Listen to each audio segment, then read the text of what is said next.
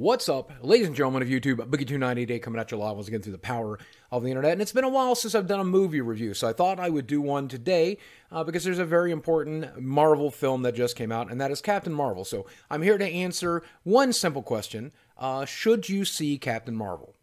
And I think in order to talk about this movie, you also have to talk about the, quote, controversy surrounding this movie and the way that mainstream media is talking about it. And this stuff does not affect me, and it's not going to affect my review. But I have to say, if you're one of these people that expect this movie to only be a Marvel film, there's a lot of people out there who do not expect that. A lot of people out there feel it's way more important than that.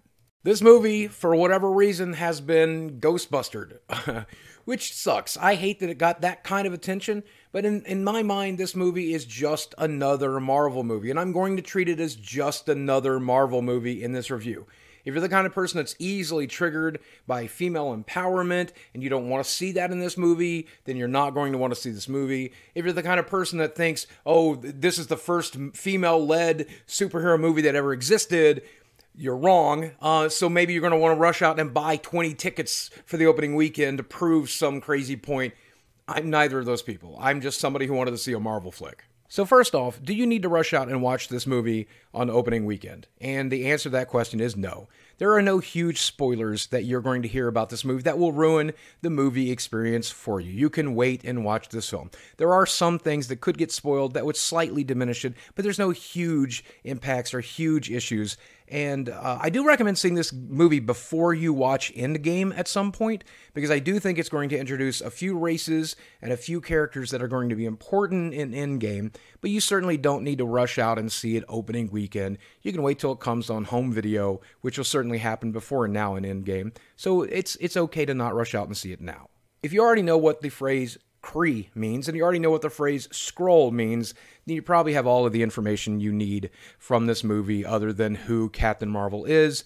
And if you're familiar with the source material, if you're familiar with the comics, or you just do a simple Wikipedia search, you'll get all of the relevant information you will need to have for Endgame. So it is possible to skip this movie altogether, though I don't know if you should. But when it comes to quality of the film, this movie is very paint by numbers for Marvel at this point. Now that we've had 21 Marvel Cinematic movies, if you've ever seen one of the origin movies, it does that almost exactly to the same with a cookie cutter, just basic stuff here, except they really seem to leave a lot of stuff out that's super frustrating to me.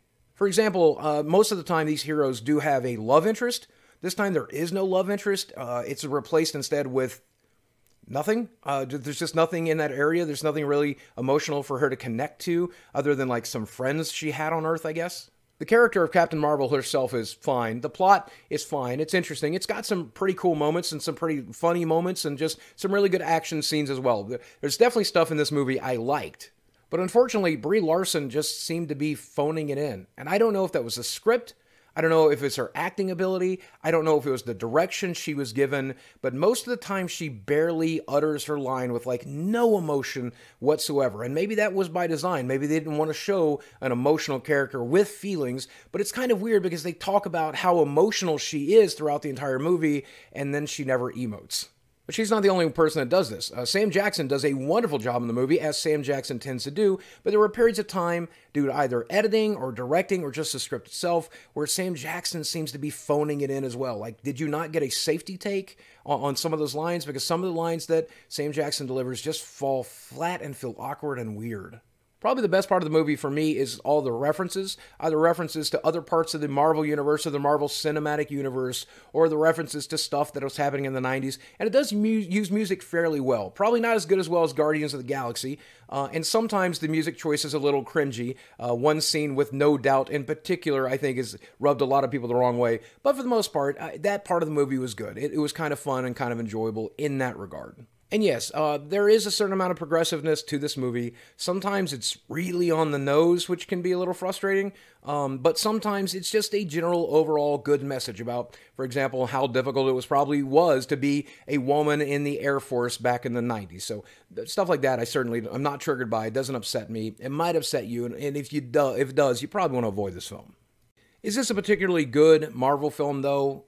No, it's certainly not as good as some of my favorite ones, like Doctor Strange or Spider-Man Homecoming or of Civil War, or any of those really, really good Marvel films that I put near the top. And it's probably not the worst Marvel film either. It's certainly better than Thor 1 and 2. Is it as good as, say, Black Panther or Thor 3? No, it's probably somewhere in between Thor 2 and Thor 3.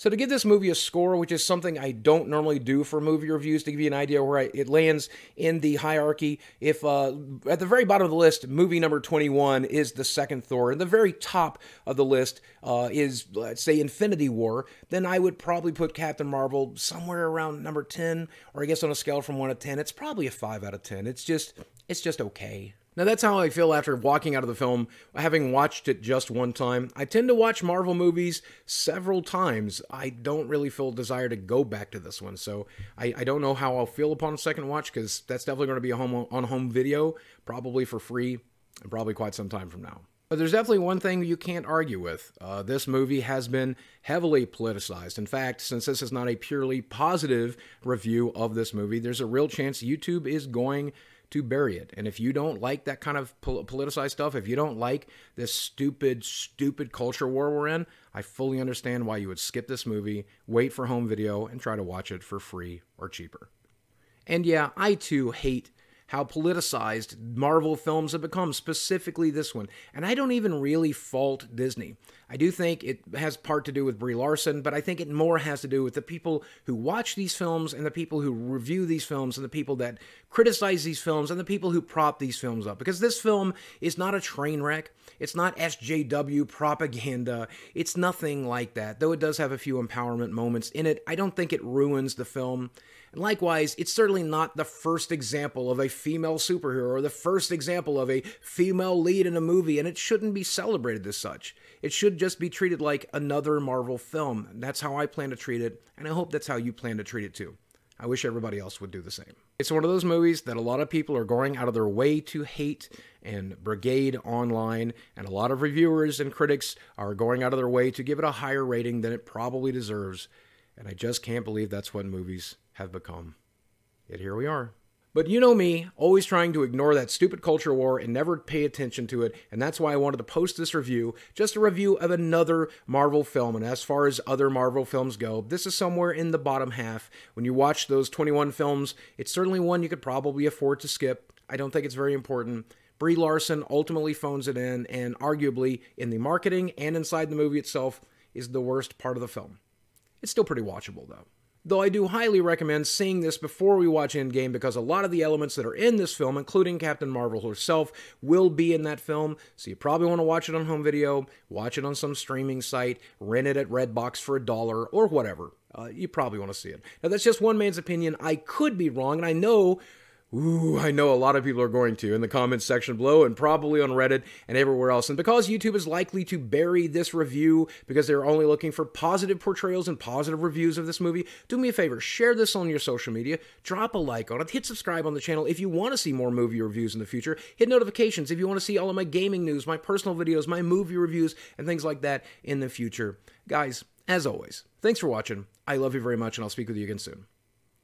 In before Marvel copyrights this because I used part of their trailer footage.